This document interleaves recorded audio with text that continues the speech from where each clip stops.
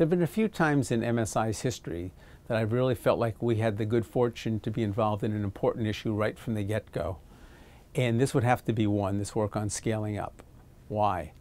Here's a problem that I think is at the core of a lot of the work we do in development, where we fund projects or we fund small-scale innovations that really work in the micro. But the problem isn't in the micro, the problem is in the macro. And so how do we go from a small application that works to a large-scale application that works equally well? And it turns out that's more difficult than it looks. And just as for many years we struggled to help people improve their performance implementing policy change, this is for me an analog, namely trying to help people do a better job of taking successful small-scale change and move it to national or global application. It involves three different sets of processes. One is trying to figure out how to look at something from the beginning and draw an intelligent judgment about the possibilities of taking it to scale. So to be able to screen a portfolio of potential changes and identify those which have the maximum likelihood of being scalable.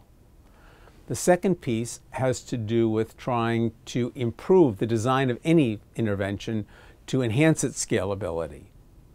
And the third has to do with actually helping people manage the scaling up process. So how do you take something that is working well on a small scale and take it to national scale?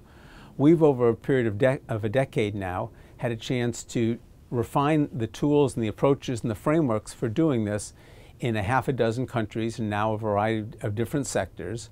We've published a framework document that's now been reprinted, more than 10,000 copies in play.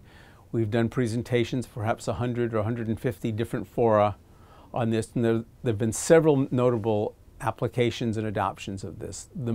I would say the most important one of which so far has been high-scale adoption by the government of India as a cross-cutting issue in their latest development plan.